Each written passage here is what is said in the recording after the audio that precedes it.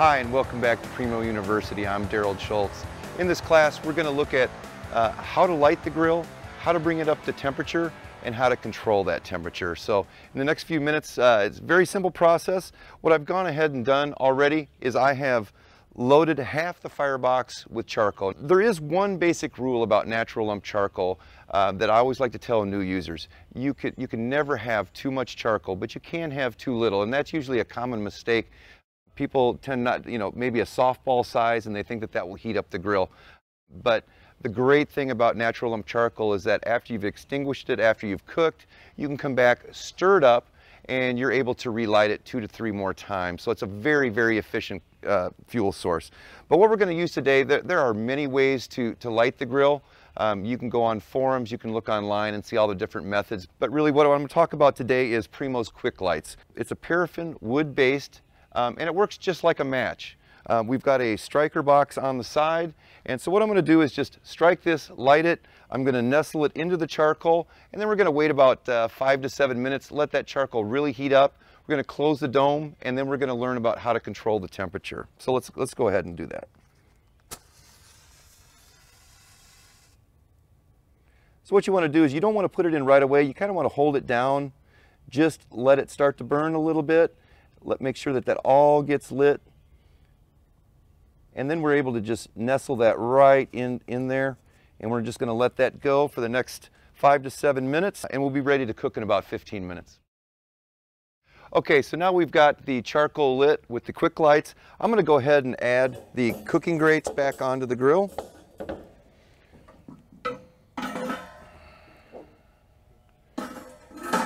And then to let that come up to temperature, I'm going to go ahead and close the dome.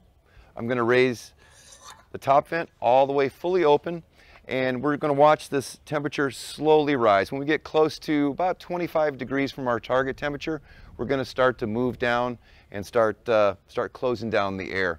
Now, one thing to keep in mind too is that if you're doing low temperature cooking, you really only need to add one quick light. You really want to light it in one area.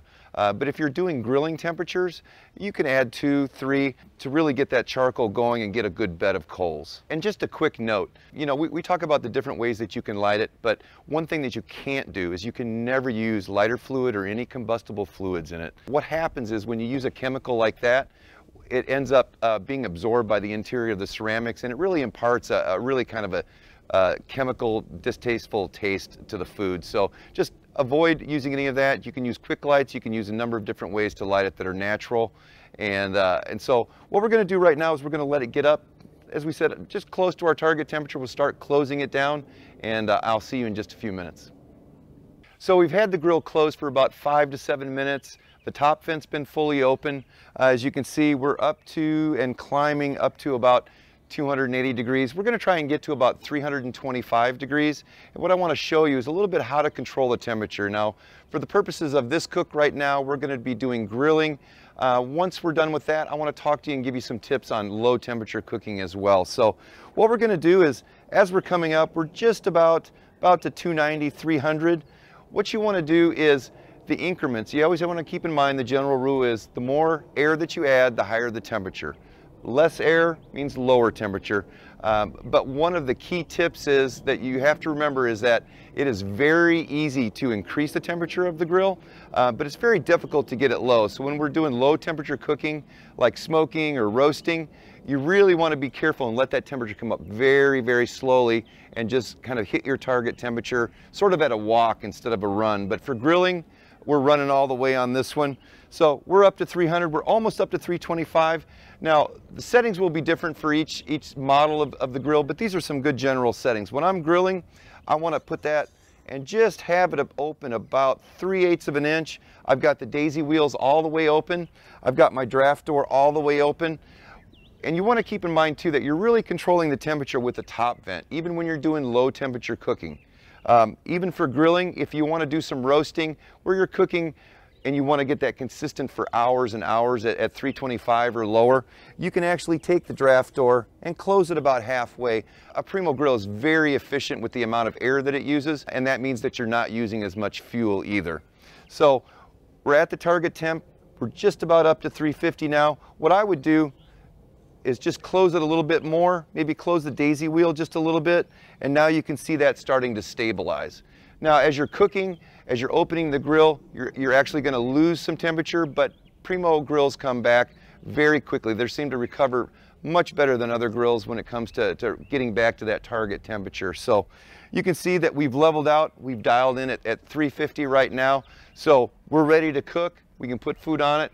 And one of the things that I want to talk to you too about the low temperature cooking. Now, we only added one quick light to this particular cook that we're doing right now, this demonstration.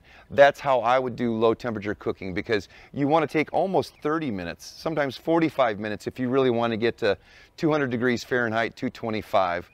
My setup for doing that would be close the whole top vent, maybe have the daisy wheels open about half, and you want to think about just the width of your finger, put it in here, move it all the way over. And that's really a good general setting for doing low temperature cooking. So when you're doing a brisket, you're doing pulled pork, a Boston butt, doing ribs, you can always keep that rule in mind. And in fact, Primo's actually efficient enough that I actually run mine just a little bit lower than that, and I seem to get a really good consistent temperature. And you can see now, even though I've closed the air, we're starting to lose a little bit of our temperature on that. That's really the basics of controlling the temperature. There is a small learning curve. Once you get your Primo grill and you get it set up, you know, your first cook, you really should do hamburgers, steaks, hot dogs, things like that, just so you kind of get used to controlling that temperature. But after a few cooks, you're going to be dialed in, and I think that you're really going to love just all the cooking flexibility that you can do. So thanks for joining me, and we'll see you next time.